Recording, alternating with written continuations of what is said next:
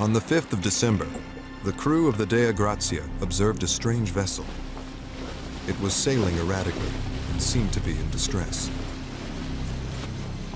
Captain David Morehouse changed course to offer assistance and was surprised to discover it was the Mary Celeste. It had left New York 8 days before his own ship, and by now should be unloading in Genoa, where it was bound. Not here, 400 miles east of the Azores. He hailed the ship, and when no reply came, he sent a boarding party to investigate. Oliver DeVoe led the men. First off, DeVoe checked the ship's pumps.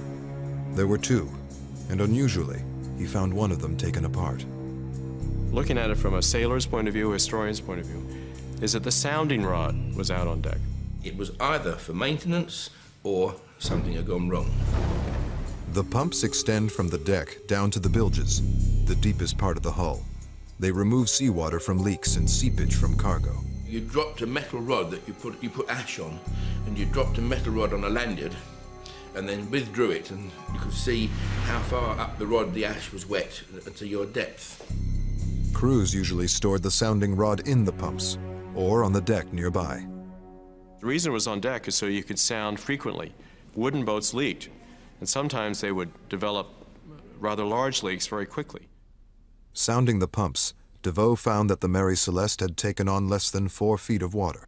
Though I would have said that on a vessel of that type, knowing how her design was at the stern, that 3.5 feet of water would not be a worrying factor. Reasonably sure the Mary Celeste was not about to sink, DeVoe went below. He found some cabins flooded. In the skylight, a pane of glass was broken. But beneath it was this rosewood harmonium. It belonged to the captain's wife, Sarah Briggs, and it was completely dry. The men found working charts, but not the ship's papers, nor her navigational instruments or maps. Otherwise, personal effects did not seem to be disturbed.